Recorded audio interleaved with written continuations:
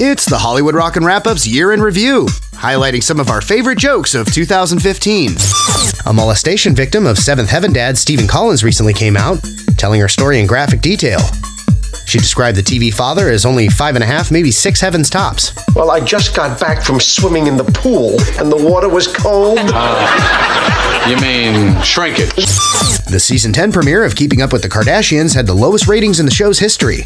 Beat by Real Housewives of Atlanta, guess who would win if the two shows had a knife fight? That's right, America.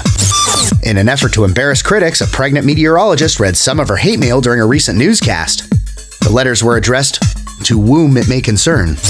Happy birthday, Russell Crowe. If you want to get him something, I suggest drunk.